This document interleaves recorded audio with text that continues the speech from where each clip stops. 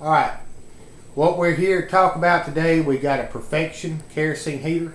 We're going to talk to you a little bit about care and maintenance, and I'm going to show you how to replace a wick in one. This is one of Perfection. This is a Perfection model 1701.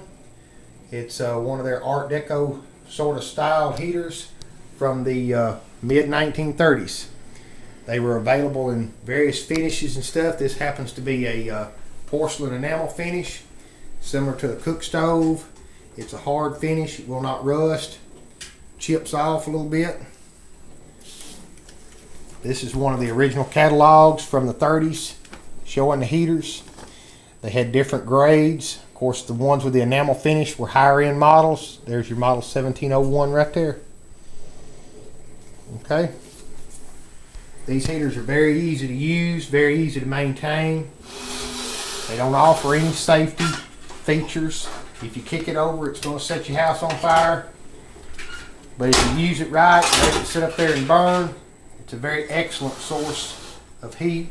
Good way to heat cold corners, heat a garage or a barn, chilly room in your home, or use it when the power's out.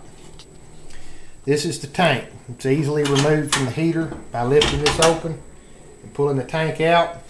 Today we're going to talk to you and show you how to replace the wick. Now this is your flame spreader here. In order to remove your flame spreader, you just lift, give it a slight turn, twist, and it comes right off. Now these notches right here in the flame spreader are designed, what they do is they stop the wick from raising but so far. You only have about 1/4 inch of your wick showing on this outside edge, and that's what it actually burns. Okay?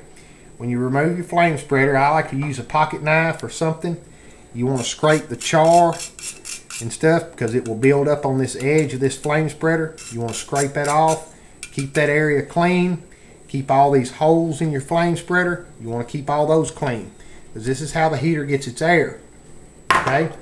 If any of these holes stop up, if this flame spreader starts stopping up, then your heater will start smoking. All right, so we're removing the flame spreader. This component here is called your gallery. Okay, if your heater's been sitting dormant for a long time, this can be stuck.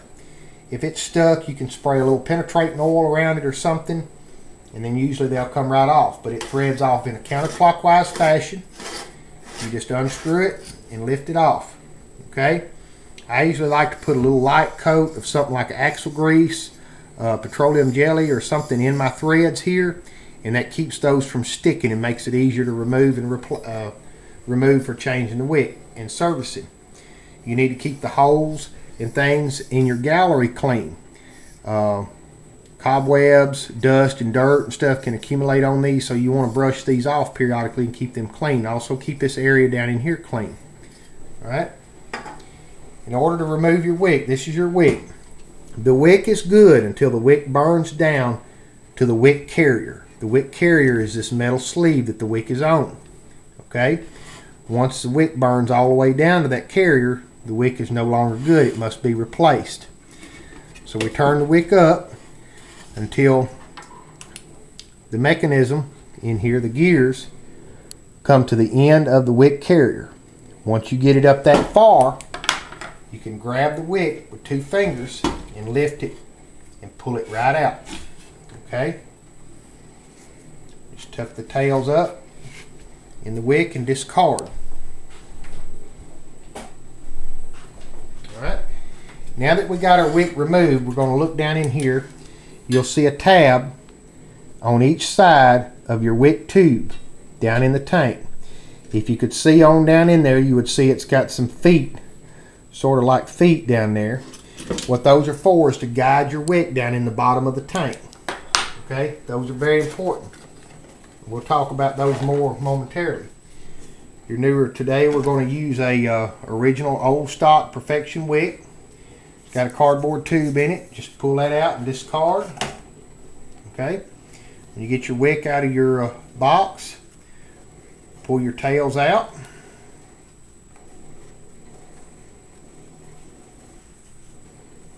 Just like so. Alright, and we're going to line those up. Those 2 guides in there that we were talking about before, we want to line those up with our tails of our wick. Now some of your modern replacement wicks can be split 4 ways. Okay, they may have 4 legs. That's fine, it's a good quality wick. Perfection wicks, or the wicks that you're supposed to use in these heaters, are composed of cotton. Okay, some of your cheap wicks like Pick-a-Wick or Carol World or some of those others may have a loose fitting sock down here that's just stringy and loose, not a solid foot like this. If you have one of those, it will only be split on one side. You're going to need to go to the opposite side and split it on the opposite side to make it go down into the bottom of your tank to absorb the fuel. If the wick doesn't go down into the bottom of the tank, your heater will burn out of fuel before it is actually empty. And if this occurs and you have a cotton wick, each time the wick is allowed to burn dry, a 1/4 inch of that wick will be consumed and your wick life will be reduced. Okay, now we're going to line this wick up. We're going to tuck our tails down. Now this is lined up with our guides on each end where our tails are. We're going to line that up and we're going to work it down. Once we get it down over, okay, then we're going to have to talk about over here is where your wick adjuster. You're going to have to fish the wick down behind the adjuster. Make sure that the split in the wick is in line with the gears on your adjuster. Then slide the wick down until your adjuster makes contact with your wick carrier. Okay, once you get it down, you may have to persuade it a little bit.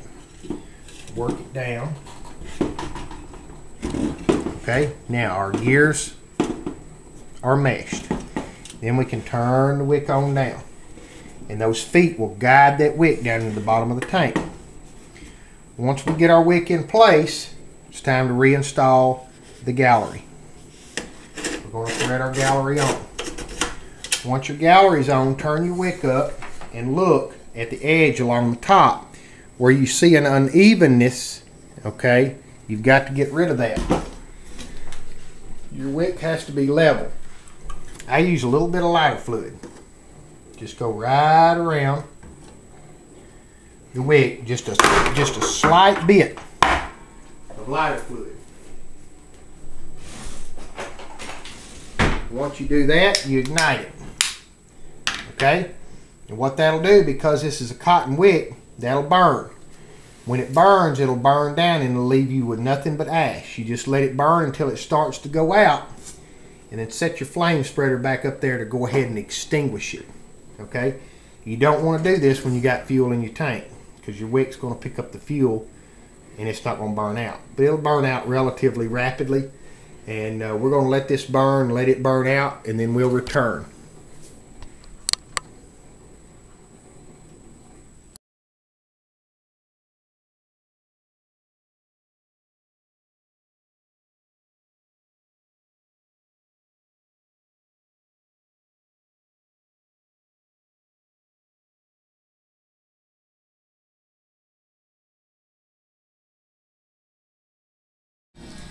Alright, now we've burned our wick off. We have a good level burning surface here, you can see. Okay, we've got a little flake sitting there, but it won't hurt nothing. But after you put a little bit of lighter fluid on it and you burn it off, like I said, your tank needs to be empty because you don't want it to pull kerosene up and absorb the kerosene and continue burning. You want the wick to burn away until you get a level burning surface just like this right here. Once you get that, you're ready to put your flame spreader back. Take your flame spreader, just drop it in place, and you're good to go. When you raise the wick up, it should raise up roughly a 1/4 inch and stop. Okay? Once you've got that, you're good. Okay? Then you're ready to put fuel in your tank. Once you put fuel in your tank, allow that wick about 15 minutes soaking time to allow it to draw the kerosene up before you light it. And when you're using a cotton wick, again, I'm going to stress, try not to burn your heater dry of fuel, because each time you burn the heater dry of fuel, it will consume a portion of your wick. Alright, so we're ready to go there. I'm going to talk to you a little bit about other wicks.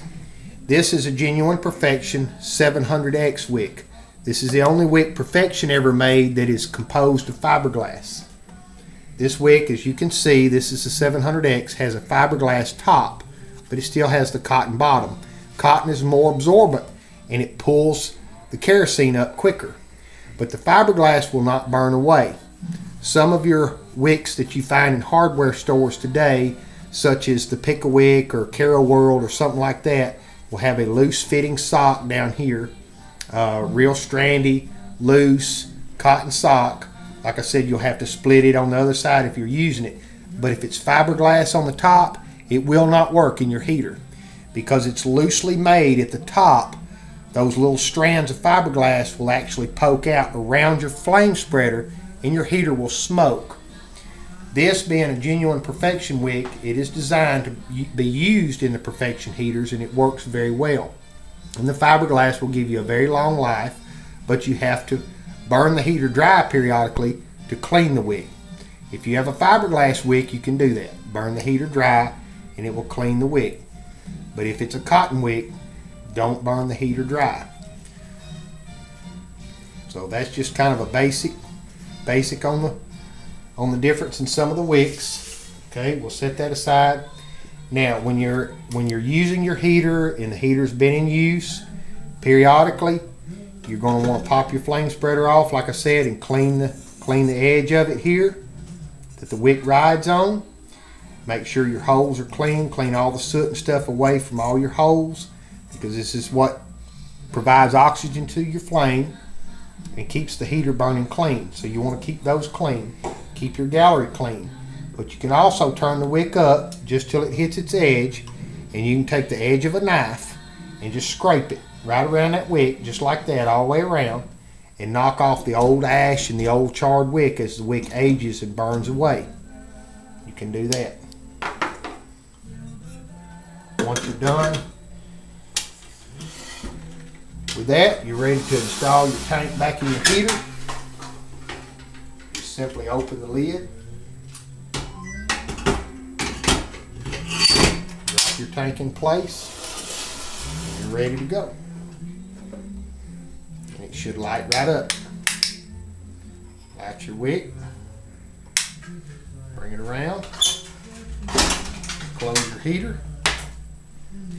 Now we can see right through this window. We've got a perfect flame.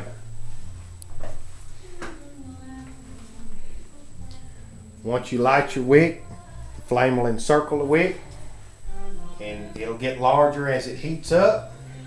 These heaters produce roughly about 10,000 BTUs of heat. That's what they're rated at. They're rated at 10,000 BTUs of heat. In all honesty, I believe they put out a little more than that.